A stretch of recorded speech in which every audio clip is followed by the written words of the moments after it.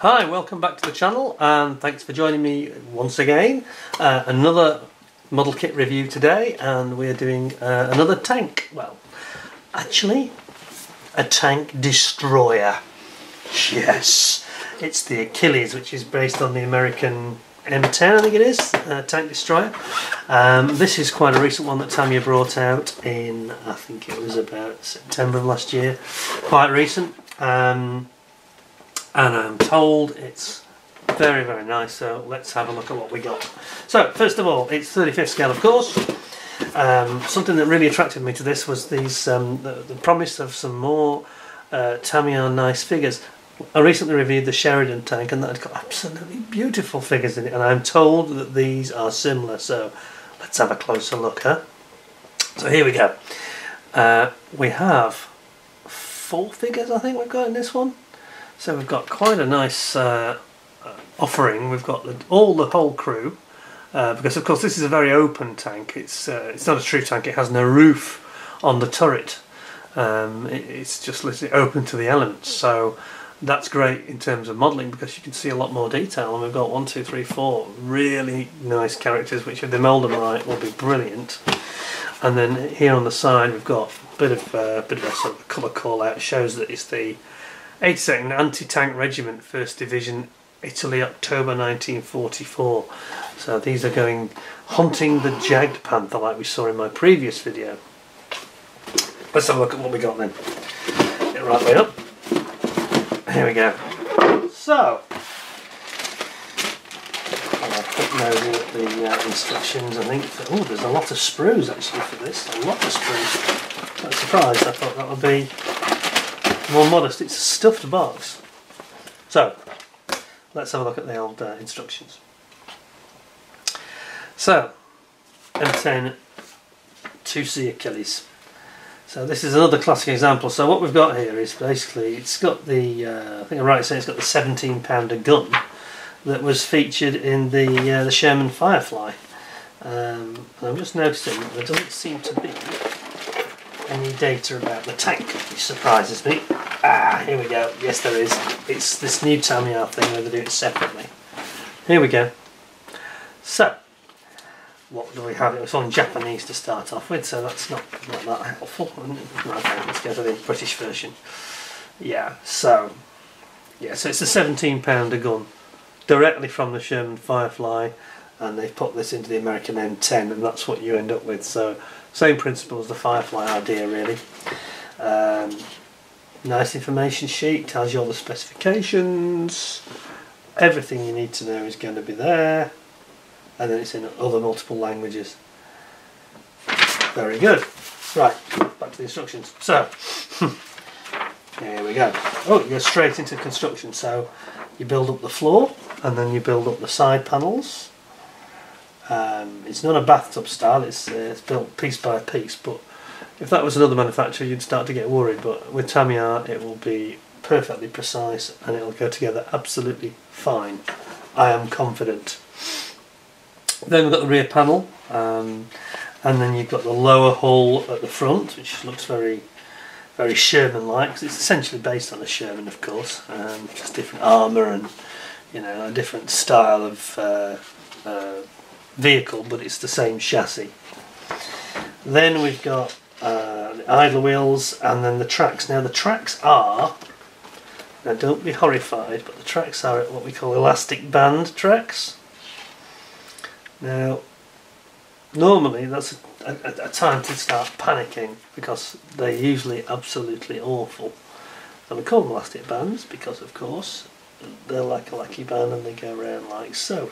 Oops, there we go. And then attach. Now I am reliably informed that these, there we go, look at that, it's beautifully engineered. That is a really good fit. It just goes in and it locks, and it's seamless, so let's not worry about it.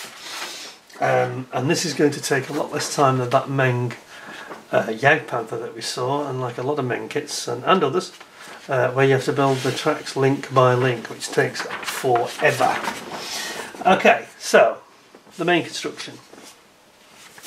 you basically go in with, starting with the road wheels, drive sprockets, idlers, and then the bogies. It looks very Sherman-like, of course, because it is. And then they attach to the hole that you've already built, like so. Then you attach your rubber band tracks, which really should be, you attach it with the idler wheel. So to be honest, that's going to be pretty easy because it just sort of swings in. Good design, clever idea. Then we've got the underside of the hull, and then you're making up the sponsons at the side with all these 17-pounder shells in. Then you've got your sponsons at the side being attached, and then you've got the various parts on the upper hull going on, all sorts of additional upper hull parts, including spare links for the tracks on both sides, and then you've got your tools, various tools going on the back, spades, hammers and crowbars, etc.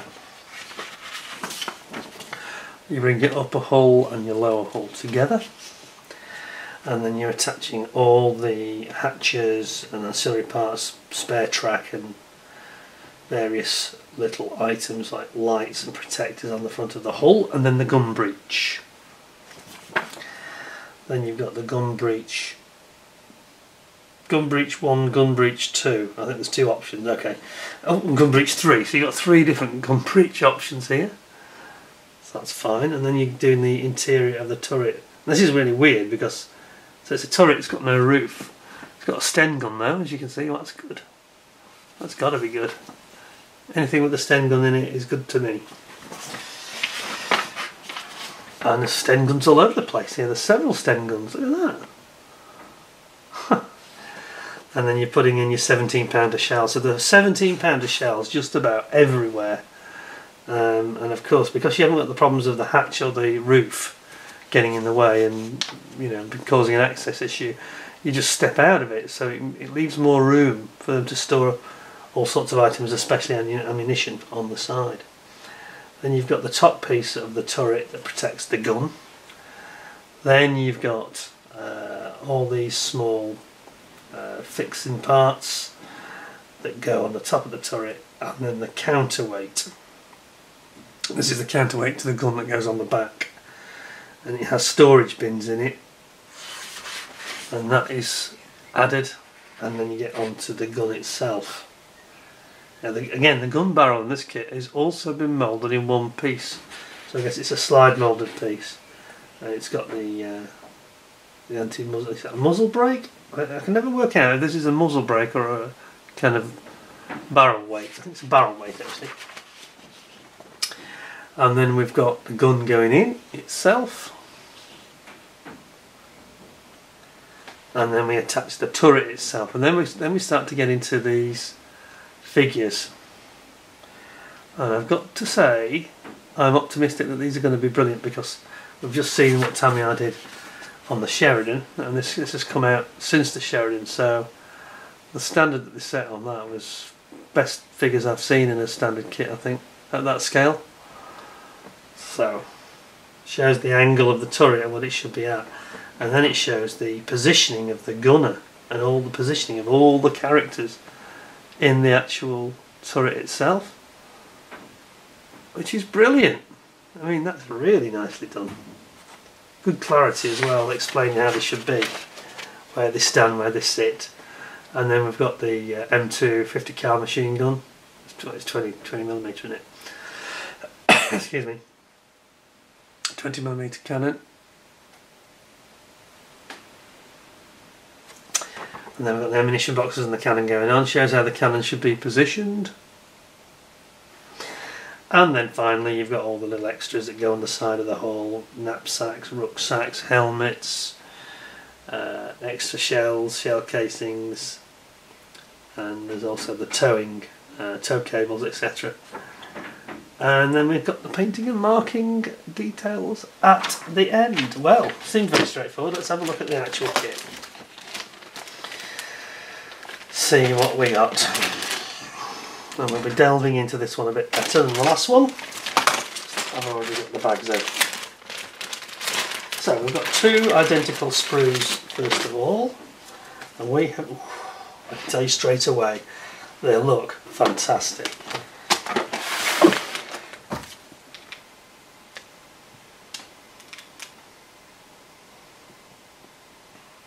Now then, so we've got the bogie wheels, we've got the bogie suspension pieces, and we've got the drive shaft arrangement. Then we've got here the turret ring, there's gears on it. And then other side we've got more of the bogie components, the basic bogie chassis frame. And we've got the drive sprockets. Now I've got to say to you that this is striking for a Tamiya because it's just a bit sharper. The detail is finer, sharper. Yeah, it's not softly moulded at all. That's really finely done. That's an excellent sprue. There's two of those. So let's just pop that back in there like so.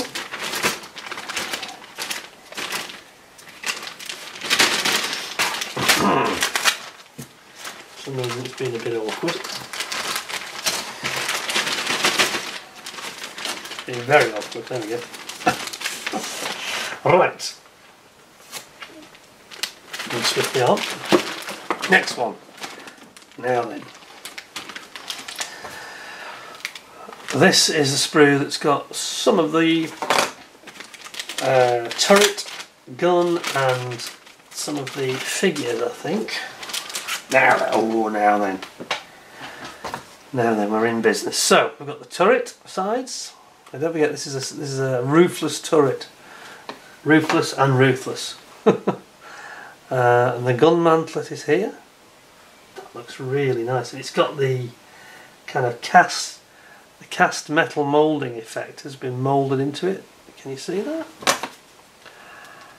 That is really, really good. Oh yes, that's excellent.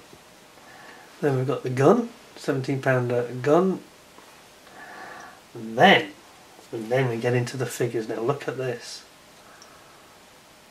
Look at this, look at this. That looks very, very good.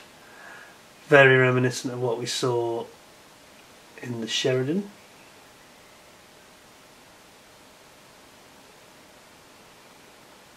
Yeah, that looks very, very nice.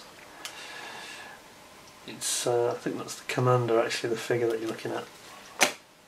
Well, if you look at this one here. The guy with the goggles on, this reminds us of the driver that was in the Sheridan again, doesn't it? So we've got a guy here.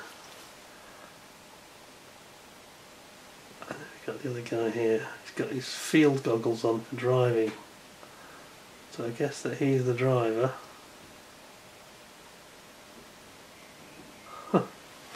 That's very nice. Lots of finely moulded parts here.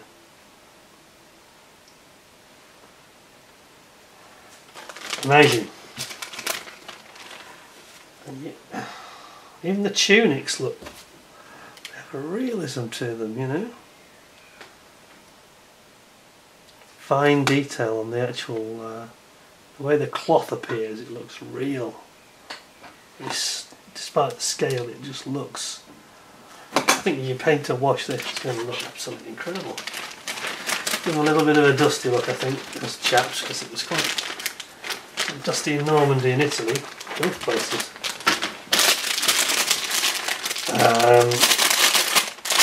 So this is in a separate bag. There it is. This is the front of the hull, and again you can see this casting effect, where you get the casting and it looks like the real cast metal of the actual tank. Yeah.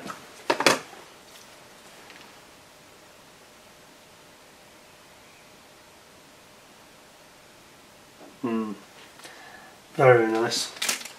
Got all the small parts and towing hooks and things.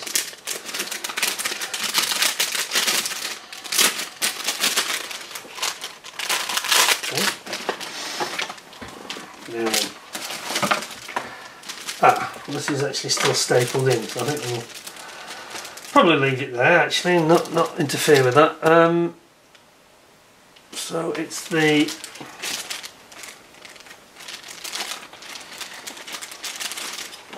second thoughts. I think they're stapled. I'm going to liberate it from them. There we go. Right, enough of that. There we go. I'm not going to cheat my viewers. I'm going to show it as it really is. Look at this. Yes, that's very nicely moulded. Very, very nice.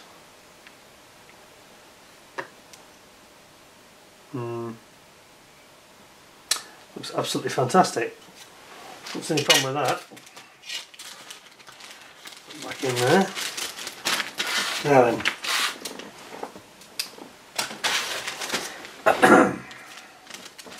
Here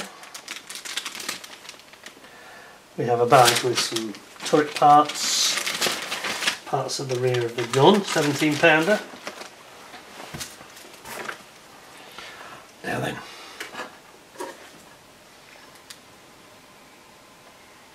here's the counterbalance at the back of the turret. And then we've got some more of these amazing figures. Here we go.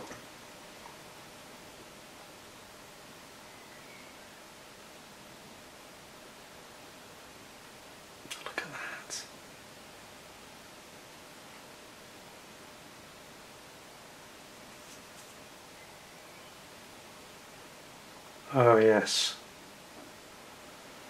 those are really, really excellent. And there's such detail on the faces, and there's no mole lines and seam lines or flash. Look at this, I've even got here.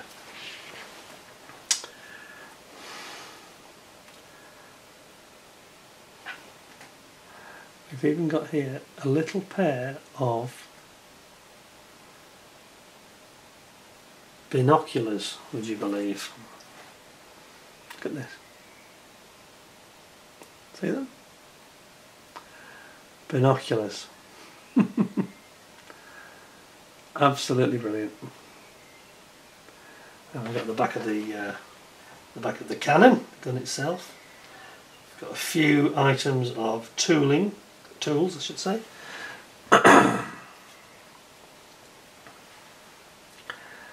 There's rods for moving the tracks, there's an axe. Fantastic. But those figures are exceptional, I'd say. The creasing in the clothes, it just looks real. Okay, it's a little bit more of a dual sprue. The side plates, the chassis sponsons. There is one or two interesting points. There's a very, very nice spade there. That's very, very cool.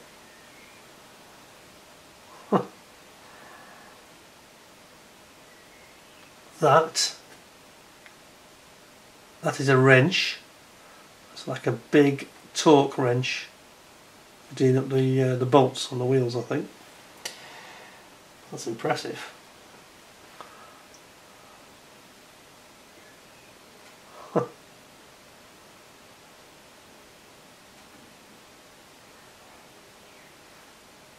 Yeah. Very nice. Flawless. Flashless. It's not to like.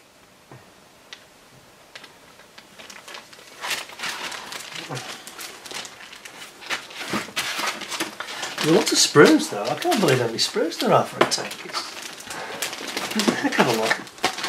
Must be a dozen. Right. So we get some of the interesting little parts now. Two of these. Oh yes. So what we've got the 17 pounder shells themselves. Then we've got some of the soldiers' rucksacks, tarpaulin,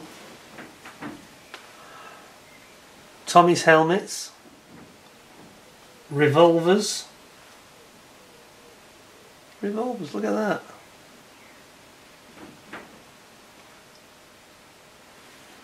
And then, amazingly, the Sten guns, look. It's fantastic. Yeah, love it. Like that. Very, very nice. And there. Still got more to come, I can't believe it. Lots of parts, there they are.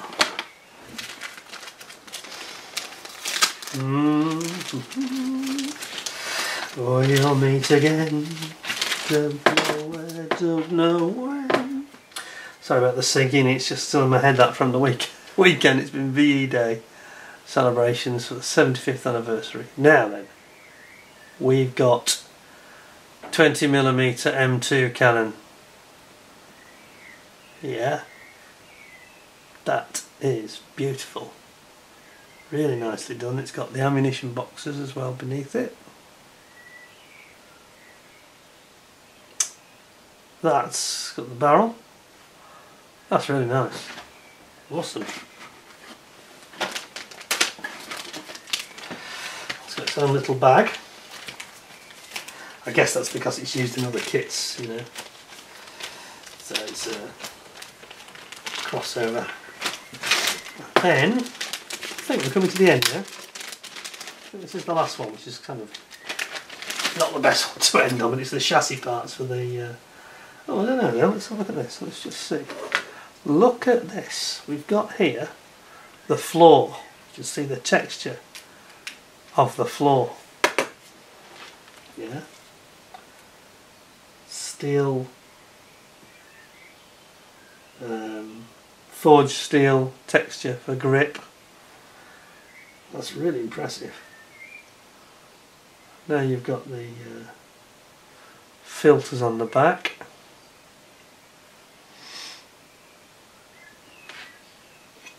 And you've got the floor itself underneath, underside. Very detailed, lots of access hatches. Absolutely brilliant.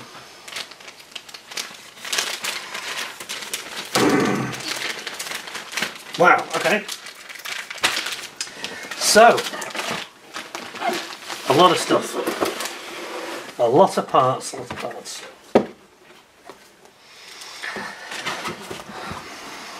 So, there we go. That is the Tamiya British Tank Destroyer M10 IIC Achilles. And I have got to be honest and say, in danger of sounding like a sort of broken record, because it's just brilliant. It's one of the nicest tank kits you'll ever get your hands on. The moulding quality is so fine. Look at the figures, a bit like the Sheridan figures are just sublime. They look fantastic. They're like aftermarket resin. Very, very nicely moulded. Features in the face are good. The creases in the clothing looks real. And you know, you get them a bit dusted up and a bit dirtied up. They're going to look probably better than the actual characters do on the box. Anyway, I hope you enjoyed the review. That's a big thumbs up from me. That's definitely a highly recommended kit. It's one of the nicest tank kits I've ever seen, really. It's an interesting subject anyway, but they've executed it just beautifully. So, 10 out of 10. Anyway, hope you enjoyed the vid.